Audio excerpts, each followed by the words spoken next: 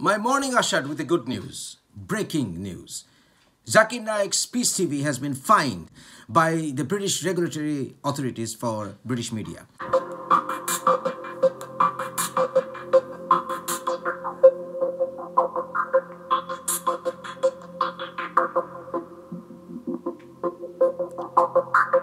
Zakir Naik is concerned. Zakir Naik's Peace TV has been fined in the UK. That's the latest update that we are getting for you at this point in time. Let me go across to my colleague Bhavtosh joining us on the broadcast for more on this. Bhavtosh, good morning. Give us more details. Good morning, Hina. This is the first time that such a hefty fine has been imposed on a company that was in fact being controlled by Zakir Naik. He used to run 2 channels in UK. The total amount of fine stands at around £300,000 sterling, and this has been primarily done because of the hate speech and a speech with communal content that was aired on Peace TV and Peace TV Urdu. The regulatory body further said that they have analyzed all the speeches as well as programs that were relayed on Peace TV, and they found the content very inflammatory. Now, this also exposes the lie of Zakir Naik, who has always said that he's been targeted by Indian government.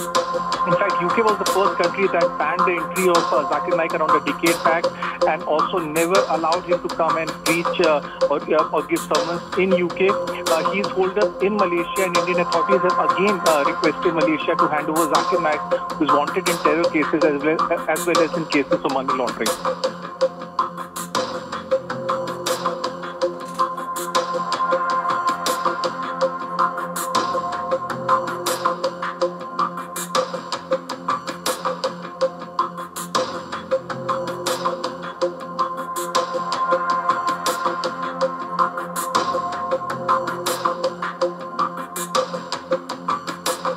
300,000 pounds, big amount. But still, the charity regulatory body of the UK is heading a separate investigation against Zakir Naik.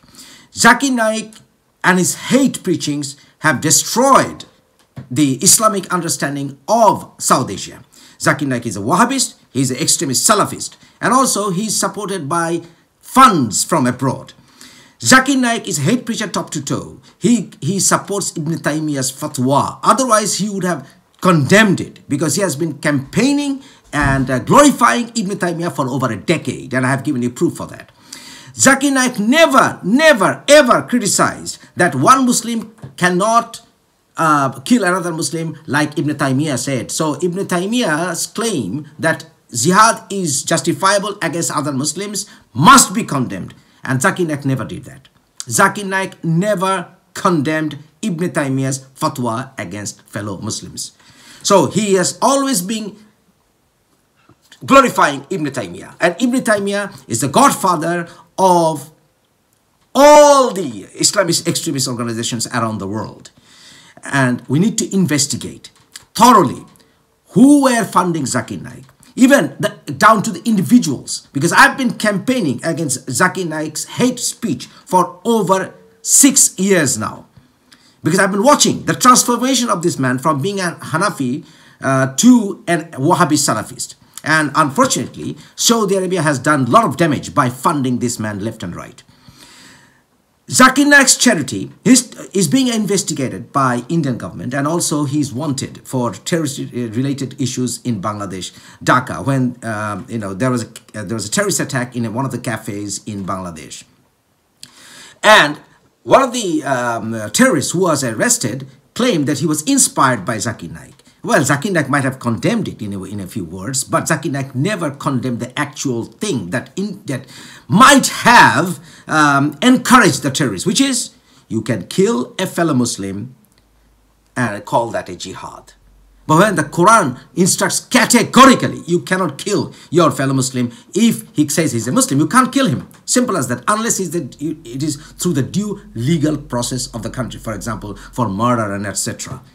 But Zakir Naik is a hate preacher. He never debated anyone. He brought some Hindu scholars, 1 or 2, and they were not ready for a debate. He rather called them to have a discussion on the similarities, but he bluffed them and ended up having a debate with them because they were not prepared even. He never actually debated any atheist, scholar. He never debated any Christian scholar. He never even debated any Muslim scholar, one wasila or tawassuf. What is it called? He never debated. So this man is left and right as a stuntman. He has been stunting South Asian youths for a long time. And I'm someone who has studied historiography, theocracy, roots of Islamic jurisprudence, and I can guarantee that this man's preaching goes absolutely against the core beliefs of Islam. He's being supported by Modina University products like Yasir Qadi. Malaysia has become a center for all the Wahabists and Salafists to flock there on the basis of Zakir Naik being there. So Malaysia has done a tremendously bad job. So Malaysia should hand over this extremist to Indian government as soon as possible. And I'm pretty sure that all the civilized people should support this. And nobody can tell me I'm a Modi lover. I condemn Hindutva left and right. I've been campaigning against Hindutva fanaticism for a long time, because I'm saying that Hindutva ideology has nothing to do with Hindu religion. And I'm not also a supporter of Zionist policies of Israel, because I do criticize Israel on many issues, but I do want a two-state solution. I do believe that Palestinians and Israelis should live together side by side. The two-state solution should be there. And I'm not a lover of Donald Trump. I'm sorry, I'm not. I don't like many of the things that he does. And also I do criticize my own Prime Minister Boris Johnson on many occasions. So you can't brand me on all that to say that I belong to that camp, this camp. No. So Zakir Naik is left to right, an extremist preacher. He needs to be brought to the book, and also there needs to be a worldwide investigation to find out who are supporting him by doing a thorough check on the sources of his funding. And British charity regulatory body has started that, and because we also need to investigate the people who are funding into his charities from the UK. That's what needs to be done. So there needs to be a global investigation to root out this Wahhabist ideology. And Zakir Naik has become a Wahhabist for the last, at least for over last 10 years. Thank you.